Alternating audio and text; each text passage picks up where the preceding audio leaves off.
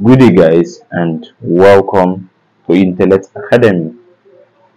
I am Emmanuel Ofebo, and today we are going to be talking on physics. So, first of all, before we talk about physics and go deeply into physics, we must first of all define what physics is. So, what then is physics? Of course, physics is what a science and engineering course, that studies what the behavior and what the interaction of force, energy, matter. So of course, it studies what the behavior and interaction of what force, energy, and matter. So physics is a science and engineering course or subject that studies the behavior and interaction of what force, energy, and matter. So first of all, we're going to what define these three terms: force, energy, and matter. So what then is force? So of course we're going to start with force, of course. So the first thing we have is force. So you should know that force is what? An agent of change. Force is an agent of change. It's an external agent that what causes what? Change of position. Now it comes in two cases. If the body is at rest, when force is being acted by that body, it will what? Result to motion. Now if the body is in motion, when force is being acted by that body, it what brings about what the body coming to rest. So that's what force is all about. So you should just write that as what is an agent of what change, an agent of what change, or an agent of change of position. So let's talk about energy now. Energy, the ability to do work. The ability to do work is what? Energy. So energy is the ability to do work. So we have ability to do work. So that is what energy is. Now let's talk about matter. Matter is anything that what has mass and occupies space. So matter is anything that has mass and occupies space. So we can define matter in two words as what? Characteristics is what? Mass and volume. So matter is equal to what? Mass and volume.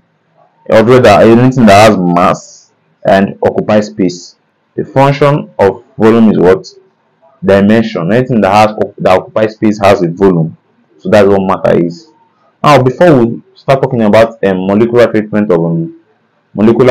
and properties of matter, we'll start by saying what are the types of matter. So we have types of what? Matter. So let's start with types of matter. We have what? Solid,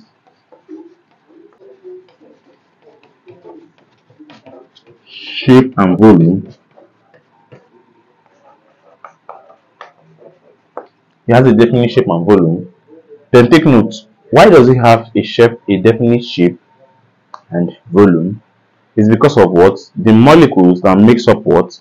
The solid type of matter are held closely together and they move slowly.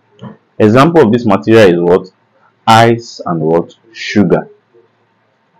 So under the types, an example is what? E.g., we have ice and sugar.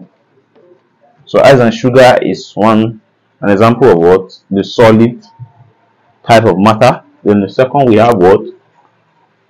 Liquid. So we have liquid. Now take note, liquid, unlike the solid where we have a definite shape and volume, the liquid has what? A definite volume, but what? It takes the shape of a container. So under here we have definite volume,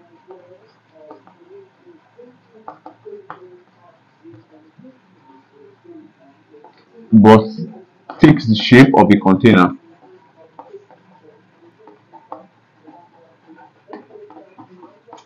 of a container. So that is what the characteristics of a liquid. An example is what oil and water. Of course, the water has a definite volume, but it takes the shape of what? A container, same as oil. Now let's talk about the third one. We have gas. Unlike the liquid which have definite volume, the gas has neither definite what? Volume and shape. So you have what? You can say indefinite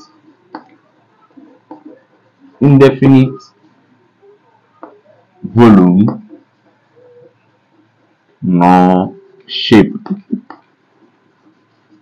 So the gas have indefinite volume nor shape, in the sense that it has no definite volume and no definite shape.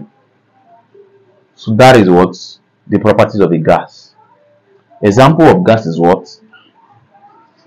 Air and oxygen. Let's take those two. Air and oxygen under the types of gas, which is you're using air and oxygen to explain this. Of course, it doesn't have a definite volume and definite shape. Air doesn't have, so an oxygen. Now under the fourth one is plasma. Now take note. Now there is, in some cases, some people confuse plasma and gas more like the same, but plasma is different from gas. Now let me explain plasma. Plasma has all these characteristics, which is indefinite volume or shape, but the difference is, now just like when we heat up a liquid, which is by adding heat, it gives us what? Gas, right? If we heat a liquid, your result is gas. Now if we heat a gas, our result will be what? Plasma. So we say plasma is what? Indefinite volume or shape. So we can call it what? An ionized gas. It can also be said to be what? A soup of positive and negative charge. So that's what plasma is under the fourth type of what? Matter. So the concept is easy. Plasma is different from gas. The only characteristics is what? Indefinite volume or shape. But what is an ionized gas? Just like when you heat a liquid, the result is gas. If we heat a gas, the result is what? Plasma. So the concept is very, very easy. So this is all for what? The types of matter, what physics is all about. Now we're going to talk about what? The molecular treatment. We have molecular treatment and properties of matter.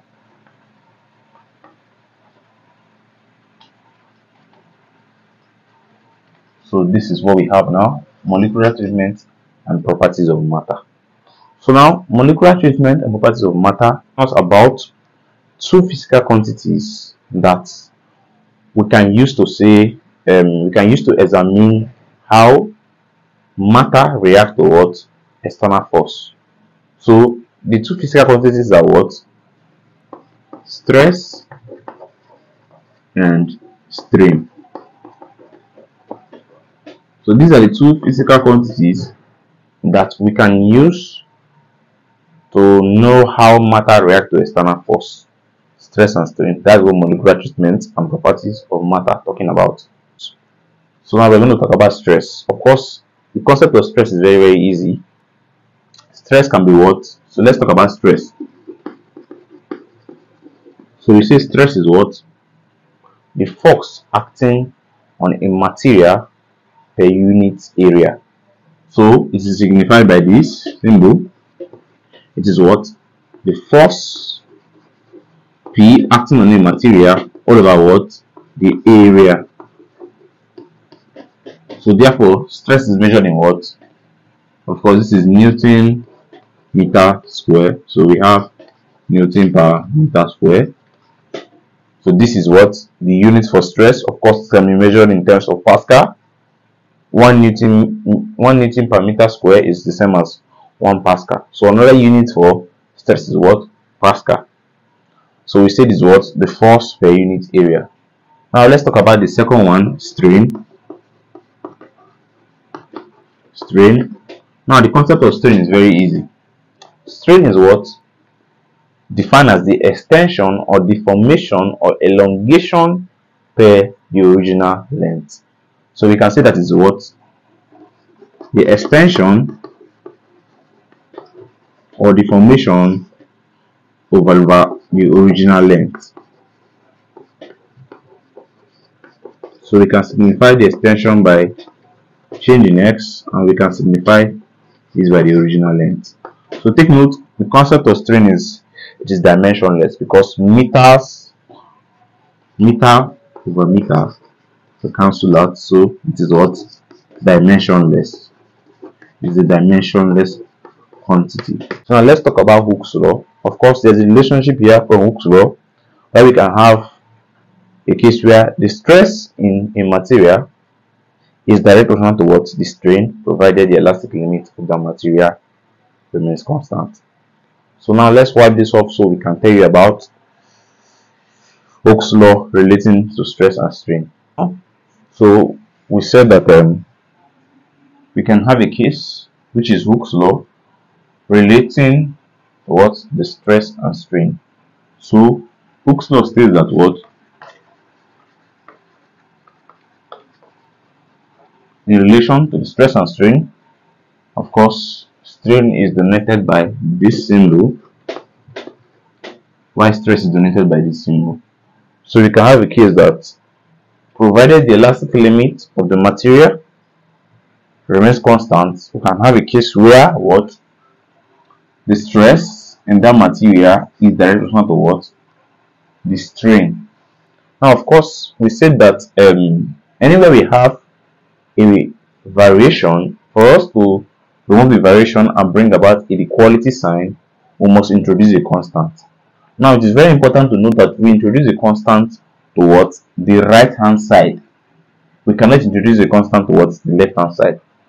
Now the constant we are introducing is called Young's modulus. So now we have a case where we have the stress is equal to what? Capital letter E, signifying what? Young's modulus multiplied by the strain. Where we say E is what? Young's modulus. And of course, this is stress. This is what? Strain. So therefore, when we make Young's modulus Soviet formula, we have that it is the stress over what? The strain. Now take note. What do we say the stress was? So we have stress signifying what? Force over what? Area. So let's just make this F for clarity purpose. So let's turn this to F. And we also say that the strain in that material is what? Extension over what? Original length. So let's call this equation 1 and 2. So we substitute this into what? Of course, let's call this equation 3. Substituting the stress and the strain into here, we have the what? The Young's modulus is equal to what? F over A all over what? Extension over original length. Here we play with this, we have what? Force over area divided by what? Extension over what? Original length. So what we're going to do here is we're going to just play with this. Of course, we're going to change it to what? A multiplication. It automatically becomes what? E is equal to what? F over A multiplied by what? L over what? Change next. So therefore, we can have our Young's modulus as what? The force multiplied by the length over what? Area multiplied by extension. So therefore, we call this equation 4. So this is what? The formula for Young's modulus relating force, length, area, and extension. So the concept is easy. Let's make extension of the formula. So it's the same thing as taking extension up here and bringing down the Young's modulus down. So we have the extension is what? The force, the length over area multiplied by what? Young's modulus. Let's call this equation 5. So this is what the formula expressing what force, length, area, and Young modulus when we made the extension the subject formula. So the concept is easy. Let's talk about Hooke's law relating the force and the extension, where we have a case of a constant called stiffness of the material. We talked about a case where we have Hooke's law in relation to what? In relation to the force and the extension, where we can have a case of the constant known as the stiffness of the material. And first of all, let's draw a diagram that demonstrates the force, the length, and the extension of that material.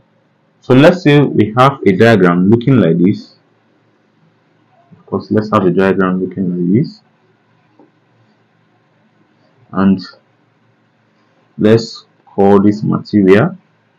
So let's call from here to here. Let's call here L. And let's call this the extension. So this material, let's call this the X. And there's a force what? F acting in this material. So the concept is easy. The more this material is being drawn in this direction, the extension also increases. So if you notice, if we drag this force, of course, put more force on this point, stretching the material to this, the material extends. Of course, from here to here is what? The original length. So we can coin a relationship of Hooke's law stating that provided the elastic limit of this material is constant, we can have a case where the force in the material or pulling this material or the force applied in this material in that direction is directly proportional to what? The extension. Now this also means that the greater the force, the greater the extension. Of course, I said that earlier, illustrating that if you pull this body in this direction more to bring about more what? Extension. So now of course we say that in this case introduce a what? Inequality sign bringing about a constant. So we have F is equal to what? K change in X. And we say that K is what? The stiffness constant or the stiffness of the material. So K signifies the stiffness of the material. So let's make K survey formula. We have that K is equal to what? F over what? Change in X. So let's look at the dimension of K. Of course, this is Newton and this is what? Meter. So we can say that K is what? Newton meters. So the concept is easy. The force is directly proportional to what? The extension of this material. Of course, we introduce our constant called stiffness of the material. So this is all for today's class. We talked about physics. Of course, we talked about energy, force, and matter. We talked about the types of matter. We talked about the 4 types of matter. We talked about solid, liquid, gas, and plasma. We also talked about Hooke's law in relation to what? Stress and strain, and Hooke's law in relation to what? Force and extension of the material. So the concept is easy. Now, next class we'll be talking about stress and strain relationship. See you there. Hala.